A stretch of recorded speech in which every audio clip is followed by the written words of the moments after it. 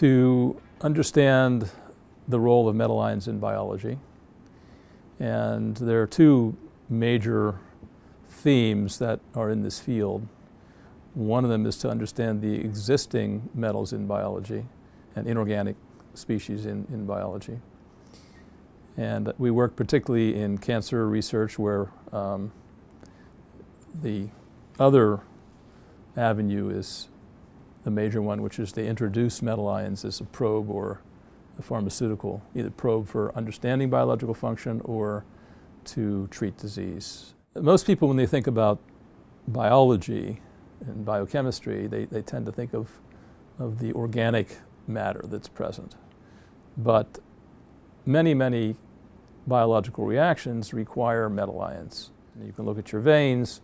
They're blue. That's the oxyhemoglobin carrying the hemoglobin back to the lungs to become oxygenated or aerated. And that's a simple reaction, but if you didn't have iron in the protein, it wouldn't occur. So in health and disease, when things are going well and things are not going well, physiology and pathology, almost every corner when you turn up something, you will see metal ions are involved in critical parts of the function. The discovery of the biological activity of cisplatin was completely accidental. It wasn't done by me. It was done by Barnett Rosenberg, a biophysicist at Michigan State, working in the mid-60s. And ultimately, it became quite valuable for treating cancer in people.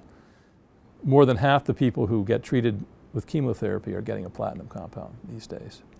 So my involvement has been to work on understanding the molecular mechanism of cisplatin, how it gets into a cell, what its targets are in the cell, which is mainly DNA in the nucleus of the cell. What's the structure?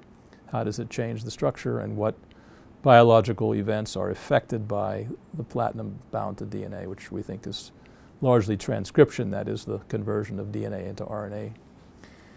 And along the way, and most recently, we've discovered that compounds related to cisplatin, which were originally thought not to be active or really incredibly active, and active against a very different panel of cancer cells, at least at the cell culture level. And we're very excited about the potential that those compounds might bring new treatments. So we're working hard on those, and I think there's a reasonable chance that some of them will be in people in clinical trials in the near future. At least I hope they will. So I would like to cure at least one person of cancer before I leave the planet.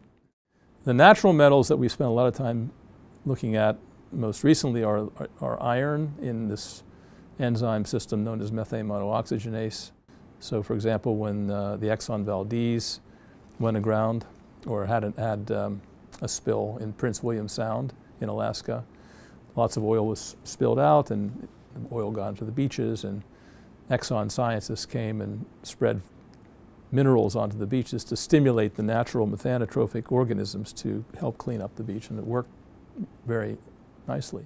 Bioremediation of the environment also occurred after the Gulf War, Persian Gulf War, where the flora and fauna had been destroyed and they were brought back to a significant extent, again by the use of methanotrophs. They're also used to clean up drinking water commercially, to remove trichloroethylene and other components from drinking water. The ability to convert gaseous methane, which is one of the largest hydrocarbon fuels on the planet, into a liquid, methanol, which is also a fuel and also a commodity chemical that could be used to make other chemicals, would be tremendous, because you would significantly impact the economics, or in potential you could impact the economics, to bring methane, natural gas, from remote sites where it's really difficult to get it as a gas and transport it. By moving it into a liquid, you could fill tankers, ships, and transport long distances. So that's kind of what scientists do. They solve puzzles, or they work on puzzles, and hopefully they solve them.